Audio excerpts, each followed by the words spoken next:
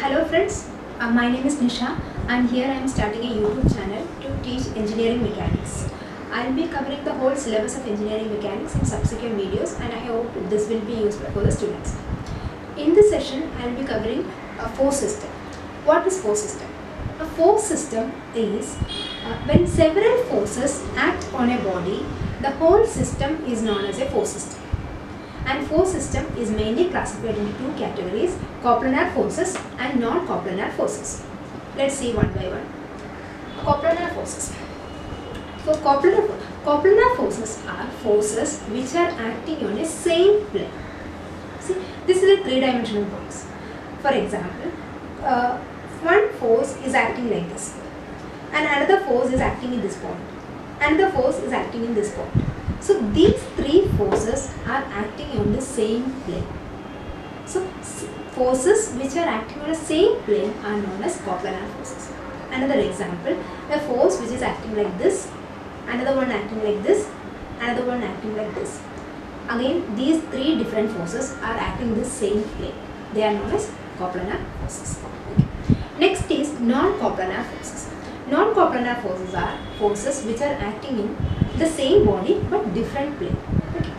One force which is acting like this, another force is acting downward, another force is acting in this direction. So these are three different forces acting in this body but in different planes.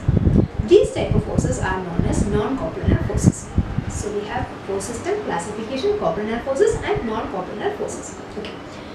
Then coplanar forces have further divided into collinear forces, parallel forces, concurrent forces and non-parallel non-concurrent forces. Let's see one by one.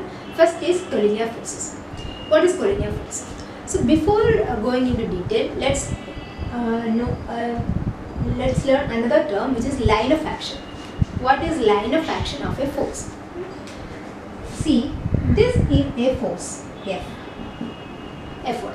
The line of action of this force is an imaginary line which starts from infinity, includes this force and goes to infinity. So an imaginary line which starts somewhere in infinity and includes this force and goes to infinity. So this is the line of action of this force F1. Okay. Another force in this direction F2. A line of action of this force is which starts from somewhere in infinity, includes the force and goes to infinity. This is the line of action of F2. So now, our collinear forces are forces which have same line of action. Forces which have same line of action are known as collinear forces. Let's see how is it.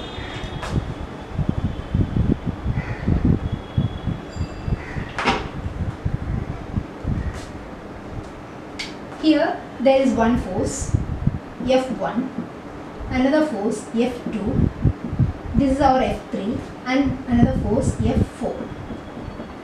Four forces and the lines of action of all these four forces are the same line. F1, F2, F3, F4, all these have the same line of action. So forces which have same line of action are known as collinear force. Next one is parallel force. What is parallel force?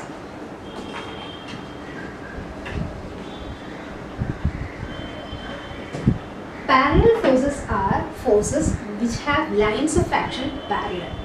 So here F1, F2, F3 and F4. I will draw the lines of action of all these forces. Includes the force, starts from infinity, includes the force and see, all these lines are parallel. So these type of forces are known as parallel forces. Now let's consider F1 and F2. F1 and F2, the lines of actions are parallel and apart from that, these two forces are in the same direction. So lines of action are parallel and these forces are also in the same direction, then they are known as like parallel forces. Like parallel forces. Consider F3 and F4. F3 and F4 has same parallel lines of action.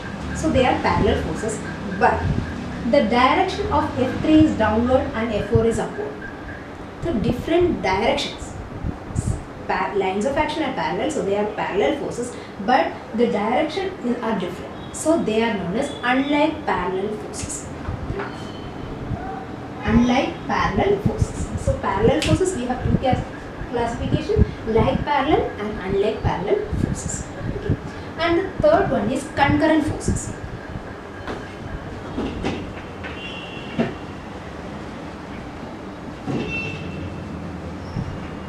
What is concurrent force? Concurrent forces are forces which are meeting at a single point or forces which are originating from a single point.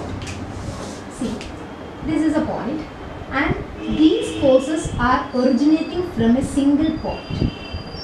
All these forces are originating from a single point. Another case, this point, and see here all the forces are meeting at this single point, this point. All the forces are meeting at a single point. This is all the forces are originating from a single point. These are all the forces are meeting at a single point. Concurrent forces are forces which are acting at a single point or which are originating from a single point. These type of forces, this force system is known as concurrent force. Okay. And next is parallel, non-parallel and non-concurrent. These forces are, they are neither parallel, their lines of action are not parallel, or they are not concurrent. They are not meeting at a point or they are not originating from a point. These type of forces, but it is a force system, it is acting on a body. These type of forces are known as non-parallel and non-concurrent. These are the classification of coplanar forces. Now, next is the classification of coplanar forces, non-coplanar forces. Classification of non-coplanar forces are same as coplanar forces but except one. All these forces except one are the classification of non-coplanar forces. Now pause this video and think for a while which one among this is not a classification of non-coplanar forces.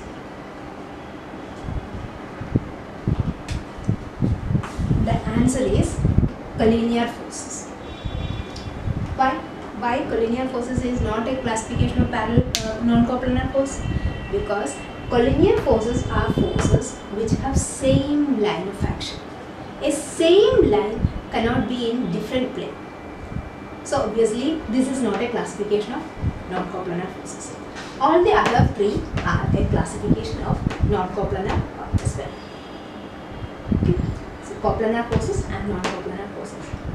That's all for this session, and thanks for watching.